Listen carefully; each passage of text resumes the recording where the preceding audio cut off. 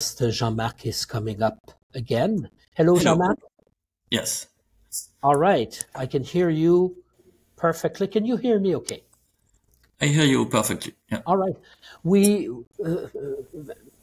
I introduced yourself, first of all, in French, and this interview is bilingual, but mostly in English, because I was explaining previously, and we spoke a little bit about this.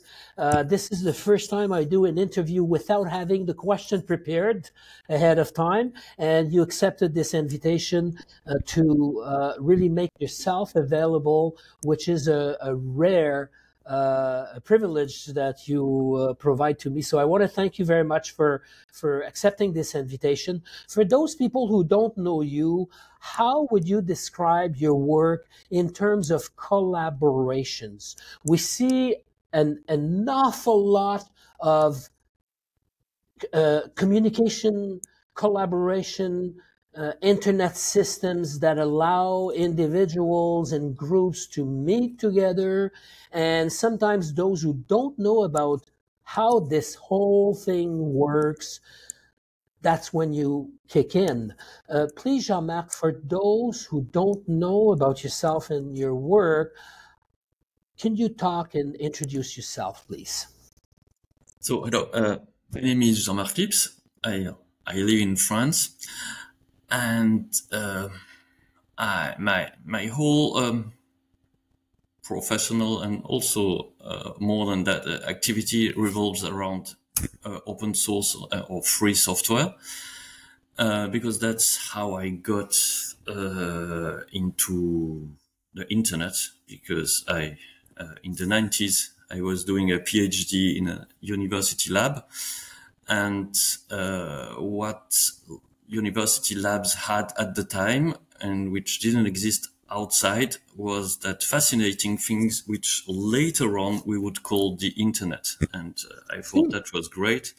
It was all running on Unix systems, and I switched from that to Linux, which allowed me to use everything I learned on that topic at home on my home computers. I'm still using that.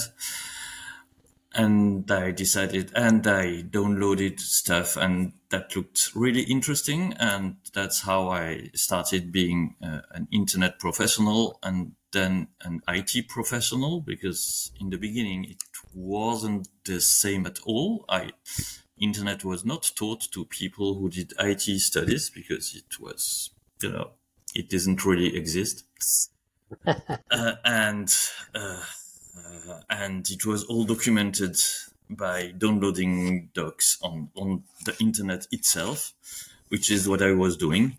And luckily I could understand English, so I did that. And that's how I got into IT and internet, through open source software, which I could download for free, learn how to use. And most of the internet in the beginning was running on open source software, and still does, just that people don't realize, because we all see the computer we have on our desk and not the servers, which run often Linux somewhere in some data center. Yes.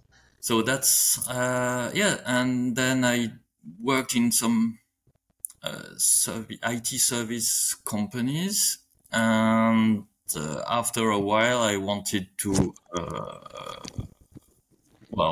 now I work, on my own. I have my own company, and I decided to I found about Tiki software, which helps build elaborate websites.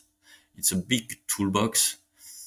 While I was working in the IT service of the Council of Europe, and they had a lot of users with very different needs, and we thought that was a perfect toolbox for answering diverse needs. And that's what we are doing. And when I finished my period there, I decided I wanted to do that on my own, and I do that since 2011. Here you go. And then, so I joined the Tiki software community, which is a loose organization of people who contribute to that software. There is an association which deals with the administrative things, but everybody is welcome to contribute code, which I did, or download it. But anyway, anyone can download the software by themselves without asking for anyone or paying anyone, or but just they usually, well, a lot of them do, and others decide that they their job is something else and they pay other people to do it for them, which is where I earn money. Which is where when you kick in, when you exactly. are helping Yes. Groups of people needing your services. Thank you very much, Jean-Marc, for this opening, because we can see your logo a little bit, and I invite people to go and visit this website, which is tiki.org. Thank you, Jean-Marc, because I learned from you, and Yoga Partout is launching also the English version, Satoshi.yoga. I learned about this open source community and all the terminology through tiki.org. Please, for those who don't really know about many terms you've mentioned, open source, FLOSS, FLOSS. What is the importance of this community, and what is unique about this way of thinking? I almost call it a philosophy, a FLOSS philosophy, only because it really allows individuals to group and communicate better. Jean-Marc Libs, member since many years now of tiki.org. How would you describe to those who don't know about the FLOSS philosophy what it's all about? It's all about sharing knowledge.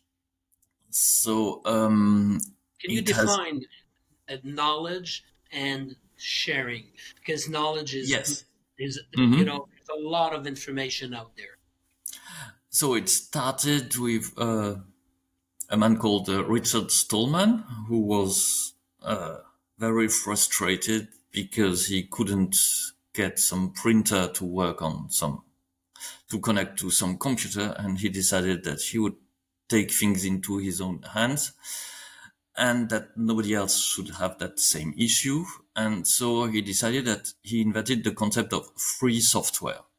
Free as in not free as in beer, but as in freedom. And he defined 4 rules which a software needs to respect in order to be called free software. The first one, which is numbered 0 because it's IT, is the freedom to use it. The number 1 is the freedom of study how it works, which means that you have to be provided access to the source code. And the number 2 is the freedom of sharing the software, to distribute the software which you got to anyone you like. And the number 3 is that you also are allowed to share the software as you modified it, so that your changes, your improvements, you are also allowed to share that. So the whole idea is about freedom for the end users. It's not really freedoms for the coder. It's freedom for the end users, the freedom to have that software.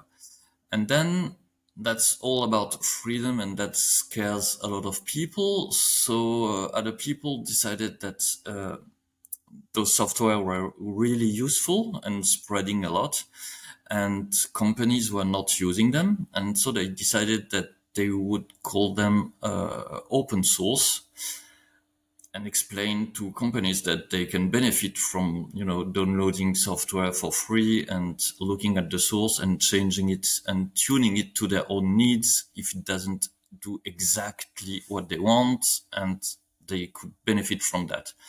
But really, the open source software and the free softwares, it's the same software.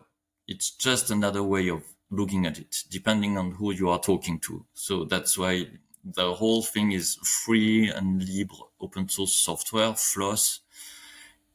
It's just a way of saying, okay, we are not trying to discuss details. We are talking about the same software, but some are talking about them from some political making things better for everybody view, and others are from this is going to save us a lot of money and all that. Yes. Thank you very much for the explanation, Jean-Marc Libs. I mentioned in the beginning of our interview that you rarely accept to talk about your work, simply and only because you're very much in demand. And I want to thank you for having and helping Yoga Partout and also Satoshi Yoga with your time, because let's face it, there is a lack of system administrators such as yourself, and prices go up, and you've been so kind to help all these years, and you're still helping all those years Yoga Partout and now Satoshi Yoga to become who we are. And that's a lot. Thanks a lot for this. My last questions before we go, because I promised that this interview would not go on for too long, is your view of the future, because you mentioned that this free open source software is not just in theory running the internet. It is at the backbone of how the internet is structured. Jean-Marc Libs, your view in regards to tiki.org and also about the FLOSS philosophy, where do you believe we will be as in terms of humanity communication with all those new tools? We hear about AI, we hear about RSS feeds, we hear about conflicts and bugs, and in the world of the internet. Where do you think we will be, let's say in 2030 or in 2025? Today we are in 2023, and it seems that the growth and the amount of knowledge in this field is exponentially exploding. Are you afraid of the future, Jean-Marc Libs, or how do you see it? I'm not afraid. I'm cautious.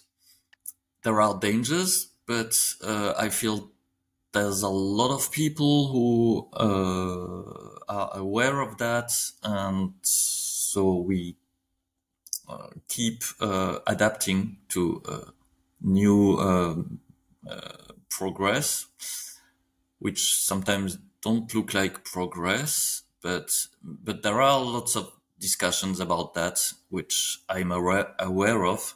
So I'm not really frightened, and because I can confirm that a lot of people are doing a lot of job to ensure that, we don't get too much into some dystopian future, which is a risk, but so far I don't see it too much. And I still see myself as working on Tiki, because Tiki also keeps progressing. There's a lot of people using it, and everybody who, improves it, because mostly the customers are people who say that, oh, that's something else we would need and it doesn't do it. And so they pay someone, myself or someone else, to add it.